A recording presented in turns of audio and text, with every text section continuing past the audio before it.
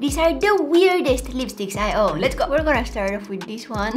Like, how is this shade called? Cement? I bet it's very long lasting. I look like I kissed a sidewalk. I must have been feeling very confident when I bought this one. Yeah, that's the only way I can explain this purchase. This is like pineapple pizza. It's not bad, but it's weird. Oh my goodness.